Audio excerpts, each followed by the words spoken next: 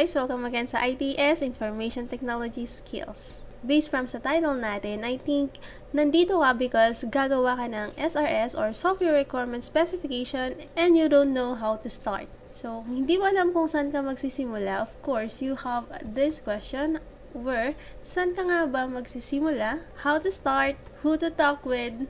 What are you going to ask? When to start? And why do I need to write those information? So, worry no more guys because sa topic na to, didiscuss natin yung mga requirement analysis or the steps in requirement analysis. If we say requirement analysis, it is a process used to determine the needs and expectations of a new software or software to modify. It is also called as requirement engineering. So, here are the requirement analysis processes.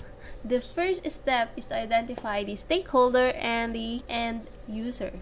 So, sino nga ba yung mga stakeholder na kailangan nating i-identify?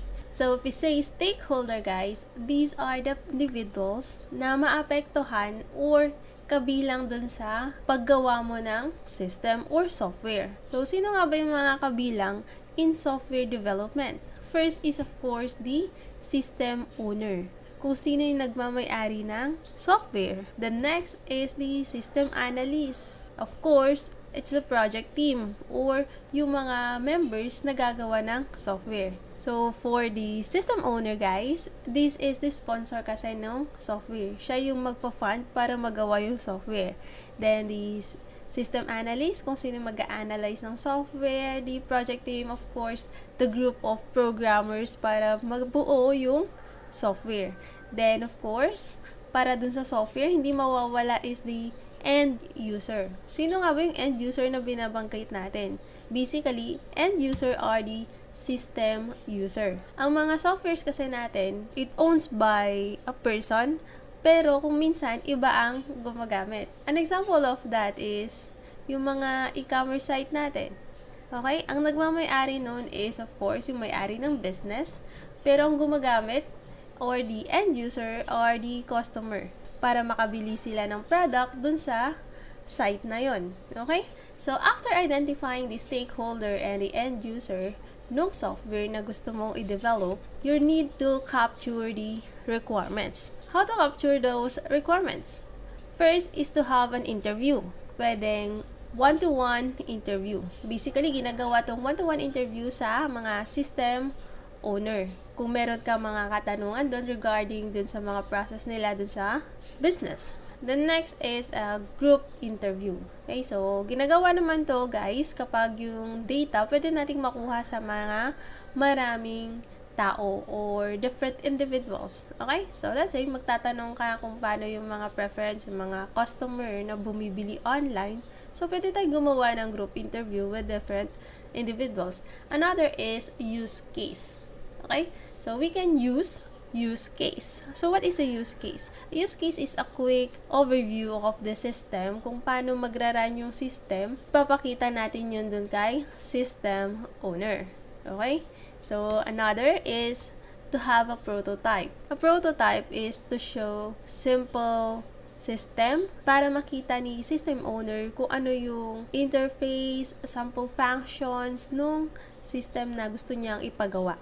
So, after getting or capturing the requirements or data from different individuals, you need to categorize those requirements. Okay? So, first is the functional requirement. These are the functions that the product is required to perform. Okay? So, I have a different video about the functional requirement and non-functional requirements.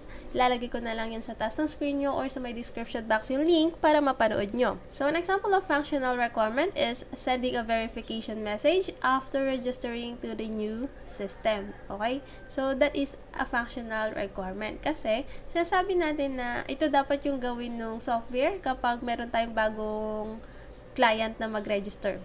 Then, next category is the technical requirement.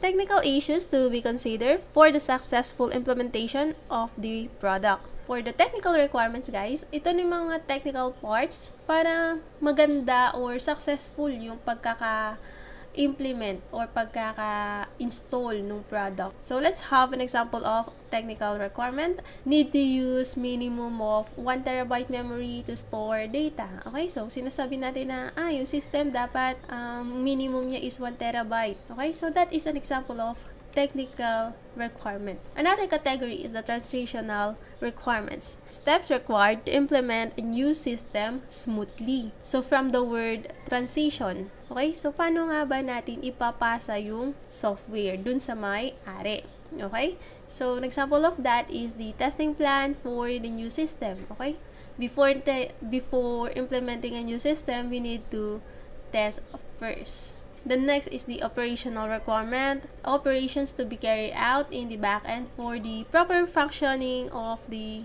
product. Okay, so from the word operation, paano gagamitin ng maayos yung software. An example of that is clicking a button to perform an action. Okay, so after categorizing the requirements, we need to interpret and record those requirements. Okay, so how to interpret? First is to define the requirement precisely. The next is prioritize requirements.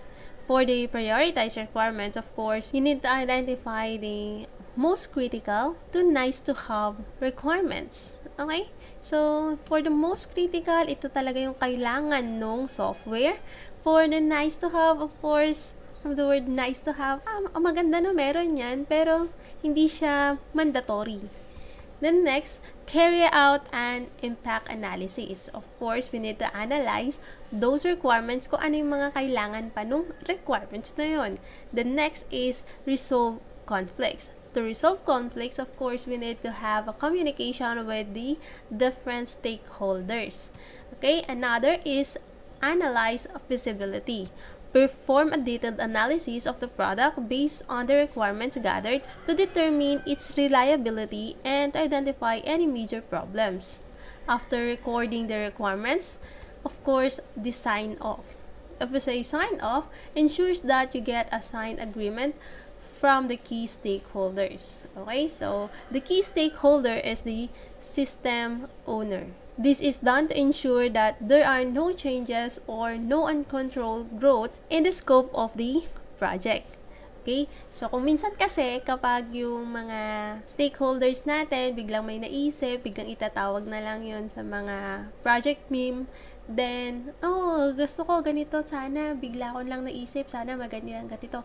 Hindi kasi bigla-biglaan yung changes, okay? So, we need to have a sign off, an agreement to control the changes. So, those are the steps in requirement analysis. Kung nakatulong tong video na to, don't forget to like. And kung gusto mo pang matuto about computer programming and other computer stuff, don't forget to subscribe and hit that notification bell for more tutorial videos. Bye!